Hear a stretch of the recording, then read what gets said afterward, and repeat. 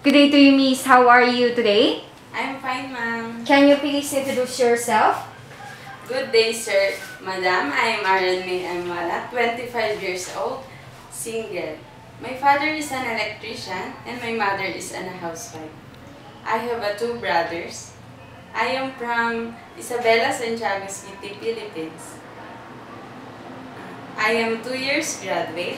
My hobbies are singing, dancing, and some playing of my dog. And I work as a domestic helper for 3 years here in the Philippines. I have served 4 members of the family, 2 adults and 2 children. Okay, very good, Miss. How was your experience with your previous employer? I am thankful and blessed because my employer treat me like their family, especially the children. They treat me like a big sister. Okay, what are your main duties from your previous employer? To take care of the kids. What parts of your employer's house to be clean most? I clean the most bathroom and kitchen. And sometimes I clean the room of the kids.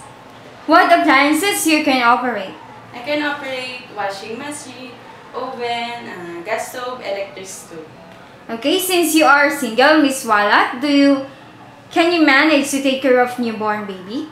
Yes, ma'am. Can you offer tutorial for the kids? Yes, ma'am. How long do you plan to work in Hong Kong?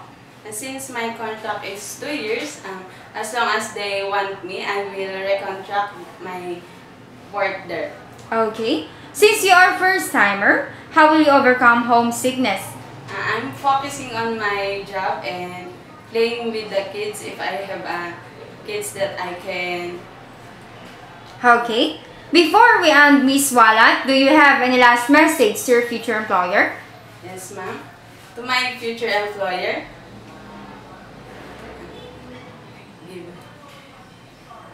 I hope to give me a chance to be your helper. Are you responsible? Yes, ma'am. I'm hardworking and trustworthy. Thank you very much and hope to see you soon in Hong Kong. Thank you and have a good day, ma'am.